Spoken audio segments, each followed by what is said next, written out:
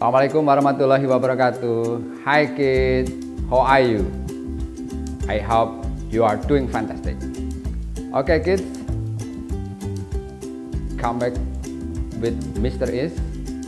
Today we will learn about number. Still talk about number, especially in 3-digit number. So in the previous meeting we have learned about eights, tens, and ones. Okay, remember the formula in the place value is eights, tens, and ones in bahasa HTO, ya, hundreds, tens, and ones, ratusan, puluhan, dan satuan. Okay, now we will learn about adding and subtracting in 3-digit number.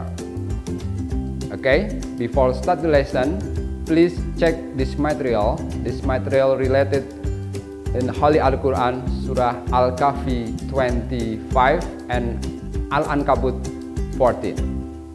Okay kids, Mr. Is give the example. Okay, look at here. We will add that number, yeah, 123 plus 312. Okay, what result? Okay, remember HTO. If we will add that number, please check where is 1, where is tens, and where is hundreds. Okay, after that please plus ones with 1. Where is ones? 3 and 2.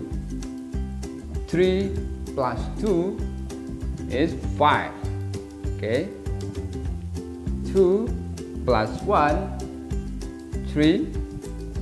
The last 1 plus 3, 4. The result is 435. Okay. Okay. One more.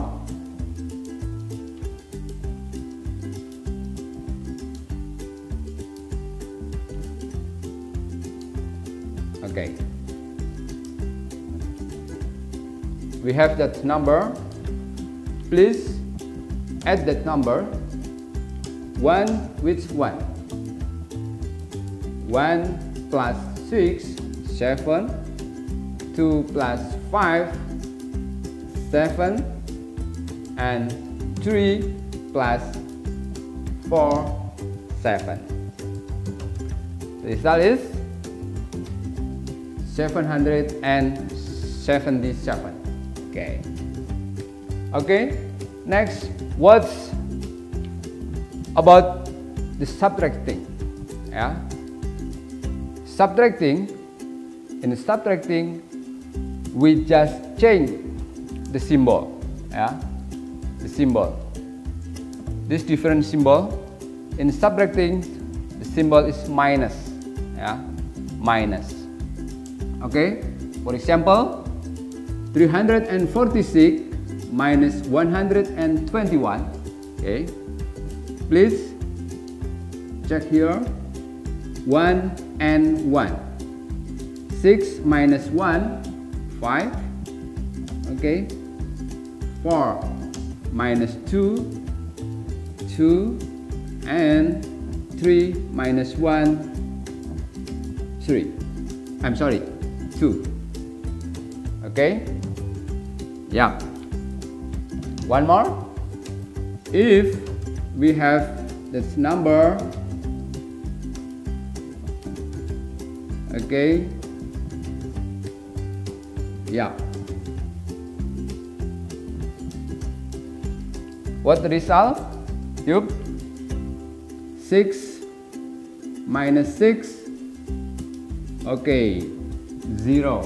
Yeah. 3 minus 2, 1, and 4 minus 3, 1. Okay, 110. Okay kids, that's all. This material is very easy, right? Okay, please do the worksheet and send through Google Classroom. Thank you for your attention. Keep your spirit. Assalamualaikum warahmatullahi wabarakatuh.